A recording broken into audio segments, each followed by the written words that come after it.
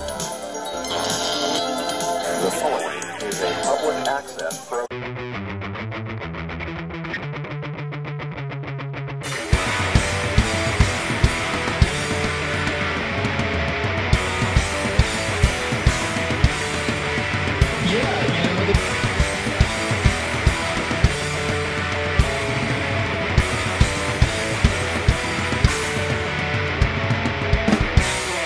What is a drive cycle? More specifically, what is a Ford drive cycle? In general, the drive cycle allows the OBDII monitors to activate or become online. In our personal experiences, we have had to do many drive cycles with 4 of our Mustangs.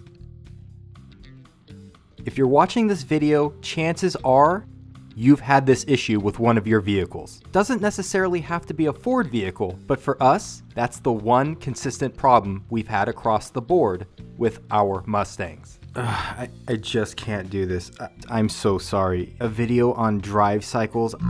I don't know what I was thinking. I'm really sorry. I thought this would be good of the playlist.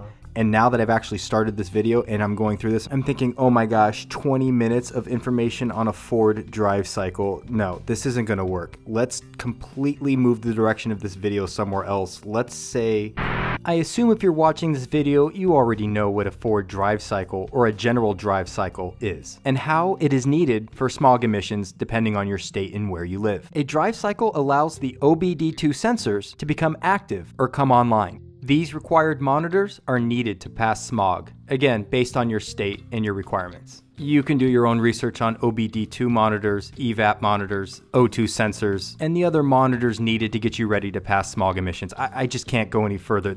I'm falling asleep doing this. I'm really sorry, but here's the problem.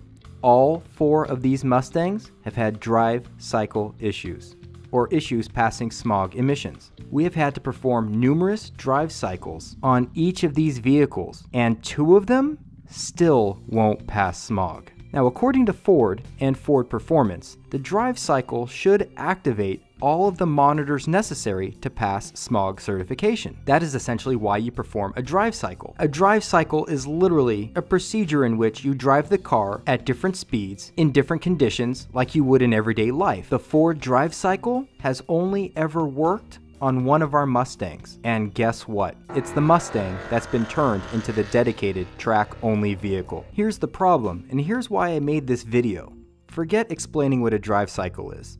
I'd actually like to vent a little bit. 3 of our Mustangs, yes, 3, will not respond to a drive cycle. Every time we perform a drive cycle and take it in to get smogged, for whatever reason, we have several monitors, this monitor, that will not come online and will not register with California Smog. The first vehicle we had this problem with was our 2012 Ford Mustang Shelby American GT350. This was a Ford Mustang GT that was transformed into Shelby American's GT350. This was a California purchased car and shipped from Ford to Sunnyvale, California. When we picked up the car from Shelby American's museum delivery and brought it home to California, it would not pass smog. And guess what? That was 2013. It is now 2020. It still won't pass smog. The drive cycle just will not work with this vehicle.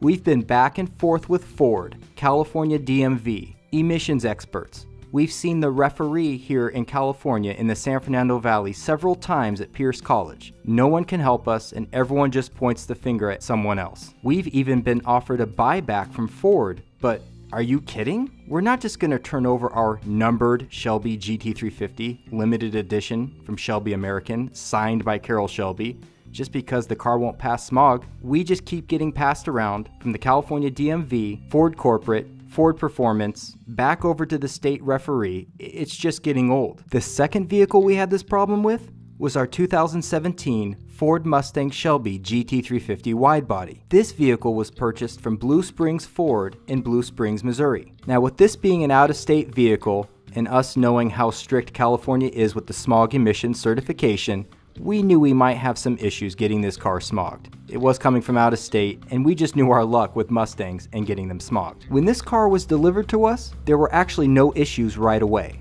and key word is right away. As soon as we installed the Cook's green catted competition exhaust system for the GT350, those green cats didn't mix very well with California regulations. Again, the OBDII sensors came offline. After the installation, we couldn't get some of the monitors back online, and again, we were stuck with a situation where we couldn't smog the car. So we had a 2012 GT350 collecting dust in the garage, and now we had a 2017 GT350 that no longer wanted to pass smog. But because we are literally stupid, we kept buying more Mustangs. Yeah, that makes sense. The third car that's given us the most problems and is still collecting dust is our 2019 Ford Mustang Shelby GT350R. I don't know what's going on, but with the purchase of this GT350R, we are now batting 3 for 4 with 3 Mustangs that just won't pass smog and monitors that won't come online. This car was custom ordered and arrived to us with factory to transport truck miles on it.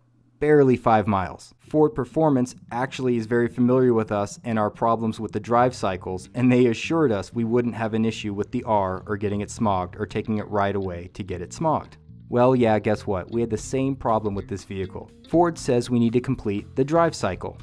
Okay, so in order to do that, we need to drive it on public roads. Well, the state referee and California DMV won't offer us a temporary registration so we can put mileage on the car to do a proper drive cycle. Now, yes, I guess you could just kind of sneak the car out and start putting miles on it, but who wants to risk that? And really, I don't recommend that, and I'm not saying you should do that.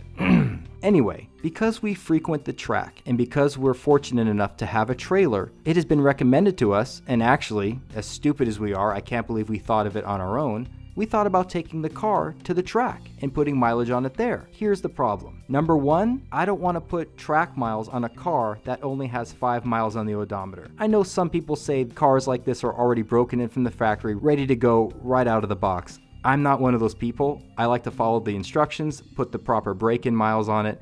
The car's not going on the track with 5 miles on the odometer. I'm sorry, it's just not. Second, even though we could take it to a racetrack and drive it around in the parking lot, or just take it to private property and put mileage on it, that's not the point. I shouldn't have to do that. Either California needs to loosen the regulations and allow a temporary registration so we can put mileage on the car and complete a drive cycle, or Ford needs to give us back like $450,000 for the time and energy spent in trying to get this car smogged. We haven't even been able to enjoy it. There's 5 miles on the odometer. Oh wait, I'm sorry, now there's 7 miles on the odometer because we've driven it around the parking lot 100 times. What is really interesting is the one Mustang we've turned into a dedicated track car where smog emissions issues do not apply is the Boss 302. We purchased this vehicle used and we are the third owner. When we took the vehicle in to get smogged the first time, some of the monitors did not come online. We could not smog the vehicle.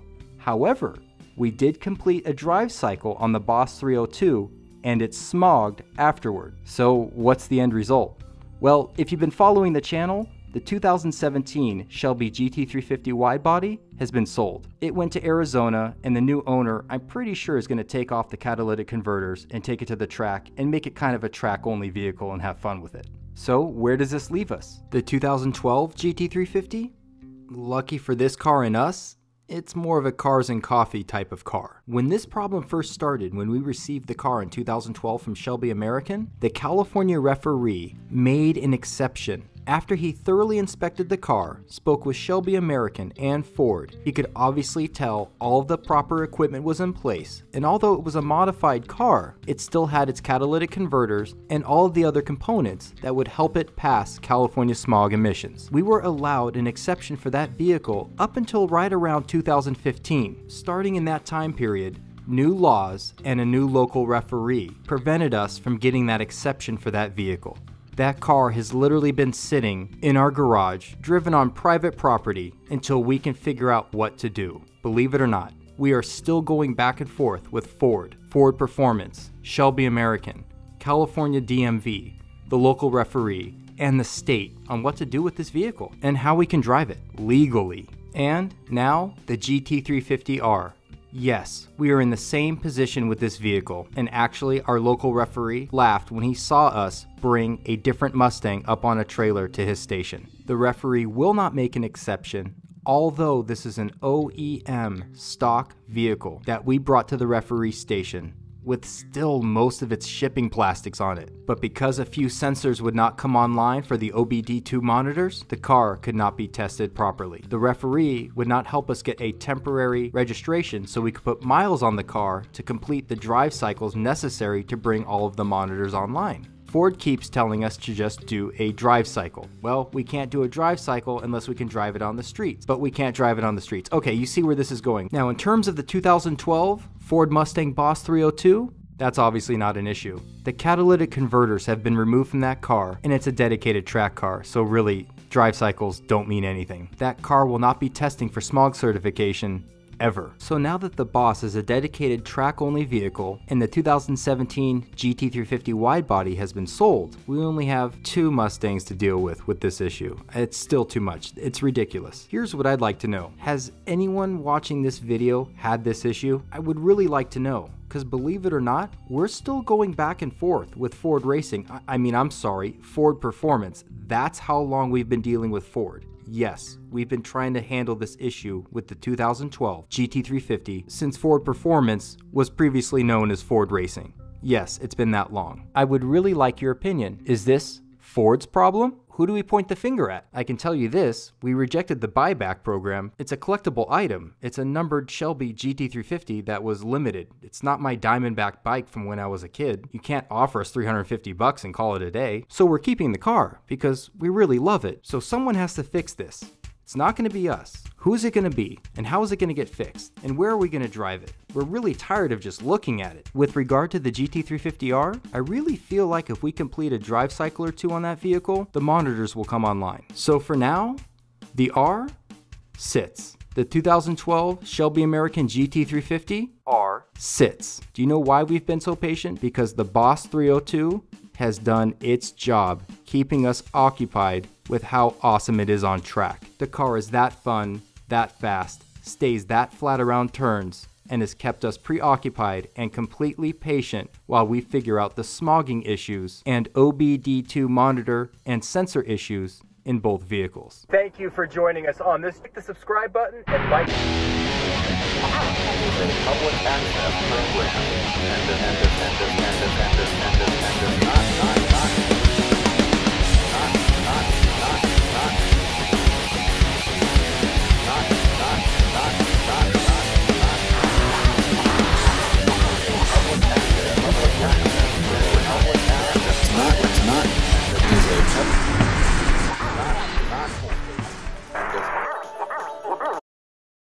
video on drive cycles.